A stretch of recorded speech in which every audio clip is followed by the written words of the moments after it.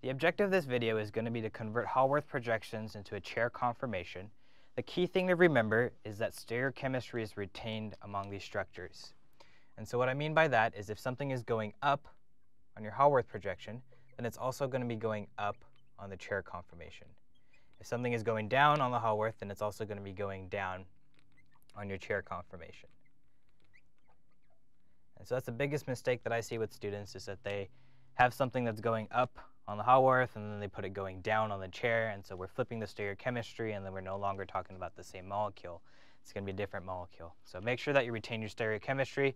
Anything up in one is going to be up throughout the rest of the structures. So before we start, I'm going to go ahead and number my carbons to make it easier when assigning the substituents on my chair. So carbon number 6, 5, 4, 3, 2, and 1. And I'll do the same for the chair. So the left of the oxygen is going to be carbon number 5. Carbon number 5 is attached to carbon number 6, but I don't know if it's going up or down just yet, so I'm not going to draw on carbon number 6. 4, 3, 2, and 1. And I'll do the same here. 5, 4, 3, 2, and 1. And also remember that the chair from your 112A, both of these chairs exist in equilibrium, but one is going to be more favored than the other, and we'll get to which one is more favored towards the end. But make sure that you draw both and you're comfortable drawing both, and you're comfortable drawing your axial and equatorial lines. And so the way I approach these problems is I draw in both my chairs, and then I draw in empty lines for the axial and equatorial positioning. This way I'm able to make sure that if something's going axial on one carbon going up, that it's going down on the adjacent carbons, and to make sure that I don't miss any substituents by skipping any carbons. So let's get started. So carbon number 5 on our Haworth projection has a CH2OH, and it's going up. And so again, stereochemistry is retained, so when I'm doing my chair conformation, the CH2OH is going to be going up on carbon number 5. In this case, going up is equatorial, so I'm going to draw in my CH2OH going up. Carbon number 4, I have an OH that's going down. Stereochemistry is retained, so the group is going to be going down on carbon number 4. And in this case, carbon number 4 is equatorial. Carbon number 3, the OH is going up. So it's going up on my chair, and it's going to be equatorial once again. Carbon number 2, my OH is going down.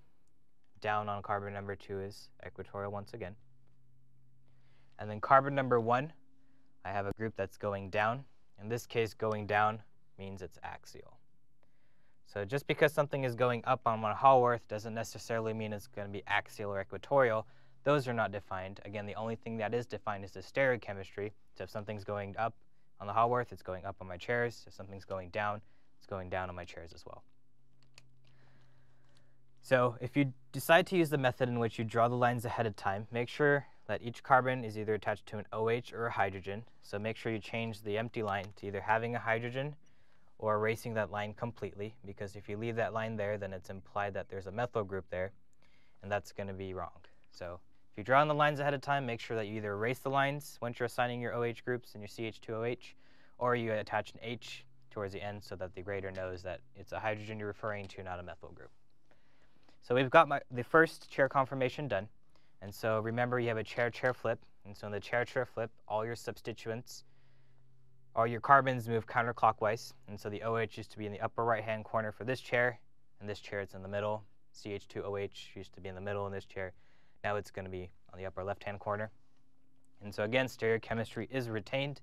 So anything going up on one is going up on the other. But just because something is going up on one chair conformation and is axial doesn't necessarily mean it's going to be axial in the chair-chair flip. It's the opposite that's happening. So again, carbon number 5 has a CH2OH that's going up. And this chair conformation up was equatorial, but in the chair-chair flip, going up is going to be axial. So we'll attach our CH2OH. Carbon number 4 has a group, OH, that's going equatorial, and it's going down. Carbon number 4 will still have a group going down, but in this case, it's going to be axial. Carbon number 3 has an OH that's going up and is equatorial. On my chair-chair flip, it's going to be going up and is axial. Carbon number 2 has a group that's going down and it's equatorial. On the chair-chair flip, it's also going to be going down, but in this case, it's axial. And then carbon number 1 has a substituent going down, so it's going down on my chair-chair flip. but instead of being axial, it's now going to be equatorial. And again, if you decide to keep the lines there, draw on hydrogens. If you don't want the lines there, just erase them, so your grader knows that they're not methyls or that they're implied hydrogens. And so now I have my chair-chair conformations from the one Haworth projection. And so the goal is to figure out which one is more stable. So hopefully you remember from your 112A that the more stable positioning of your big groups, or the hydroxyl groups in this case, is going to be on the equatorial positioning. And so you want to find out how many OHs or how many substituents you have on the equatorial. And then you want to find out how many you have on the axial. And the one that has the more substituents on the equatorial position is going to be the more stable one. Oops, misspelled that.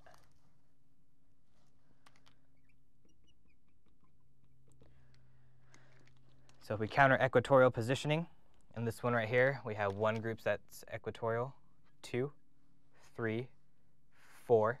So I have 4 substituents that are equatorial. And then I have one substituent that is axial. For my chair-chair flip, I have only one substituent that's axial, or sorry, that's equatorial.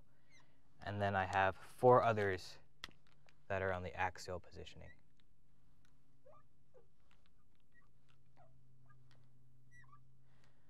And since my first chair-chair conformation has 4 equatorial, that means it's going to be the more stable one compared to my chair-chair flip. So if I were to draw my equilibrium arrows, they would be pushed to this conformation more than they would for this guy. So again, if you don't remember your chair-chair conformations, when you're flipping them, the substituents are still going in the same position. The only thing that's being flipped is if something was being axial on one chair, it's going to be equatorial on the other. And if it was equatorial on the chair to begin with, it's going to be axial, hence why we get the inversions when we're calculating them.